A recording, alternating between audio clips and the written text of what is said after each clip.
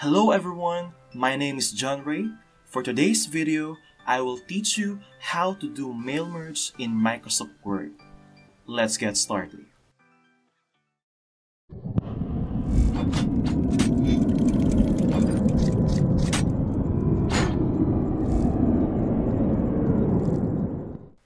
Microsoft Word is a well-known word processing application. One of the great features of Microsoft Word is mail merge. But the question is, what is mail merge? It is a feature that allows you to create documents and combine or merge them with a data file. Ibig sabihin, ang mail merge ay merging ng document and data file. Based on the definition of mail merge, kailangan natin ng dalawang bagay. Una ay form document in Microsoft Word and data file in Microsoft Excel.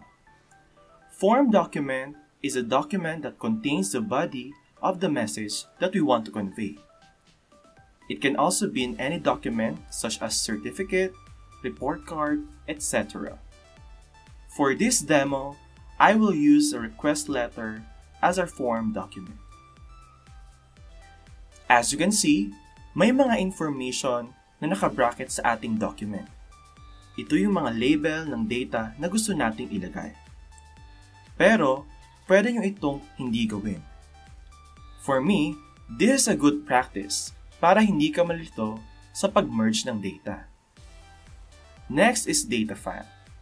It includes the individual information or data that you want to insert in your form document.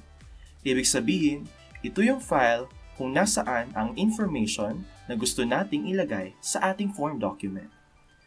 For this demo, ito ang mga data na gusto nating ilagay sa ating form document. Ang first row, ang header ng ating data.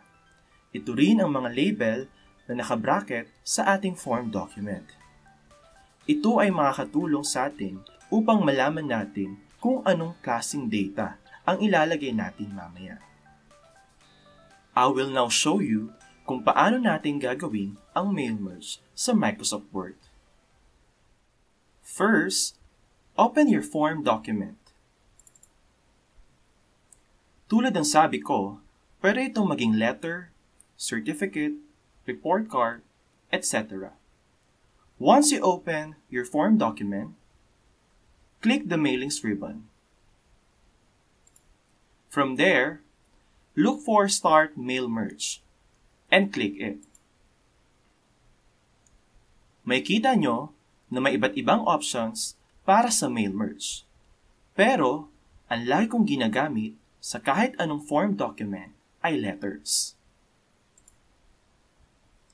After that, click Select Recipients. May kita nyo that you have options to type a new list or to use an existing list. Since meron na tayong data file, we will select Use an Existing List, then may lalabas na window. From there, hanapin nyo na ang data file na ginawa nyo, then click Open.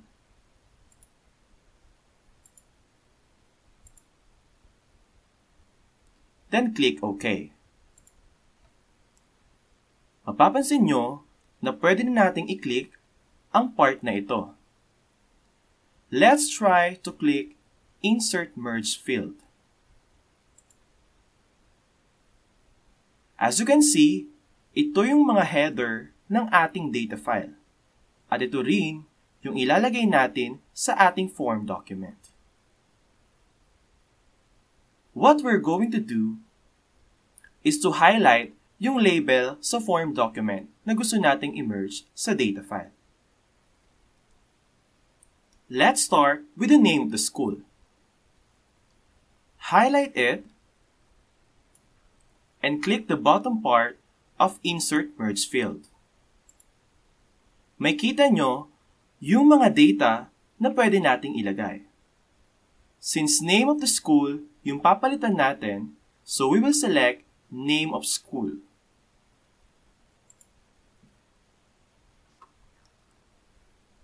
At yan ang gagawin natin sa lahat ng labels na meron tayo sa ating form document.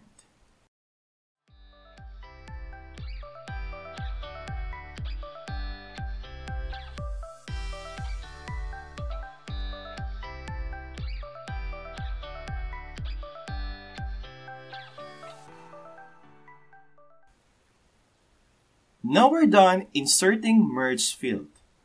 The question is, paano natin malalaman if tama ang pagkaka-merge ng ating data? We need to click Preview Results to see if tama ang pagkaka-merge ng ating data. As you can see, tama ang data na minerge natin sa ating form document. You can click the next button to check if all the lists in our data file were successfully merged.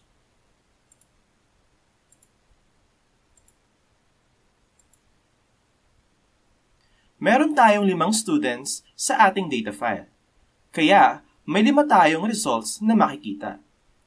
Since we're done checking, we can now finish and merge our form document. Click Finish and Merge. You will see there are several options under it. I typically choose Edit Individual Document, but you can also print it directly or send the document via email. For this demo, I will select Edit Individual Document. Then select All and click OK.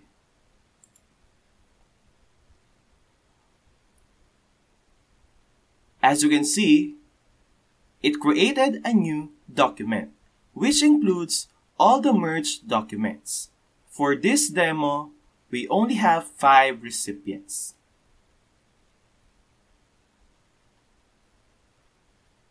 You can now save this as a new file.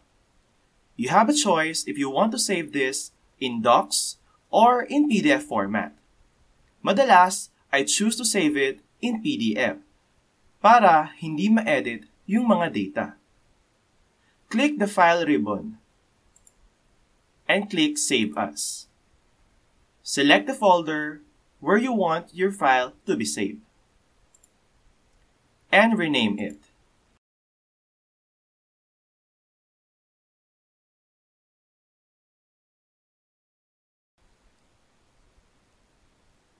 For this demo, I will change the file type to PDF.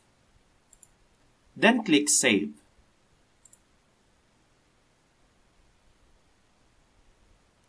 Let's check our merged document saved in PDF.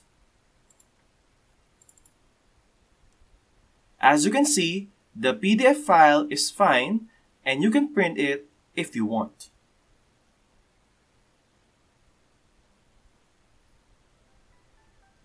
That is how you do mail merge in Microsoft Word. Pwede nyo itong gamitin sa iba't ibang klase ng documents like certificates, report card, etc. I hope this video helped you on how to do mail merge in Microsoft Word. Please do like this video and subscribe to my channel. Thank you and see you on my next video.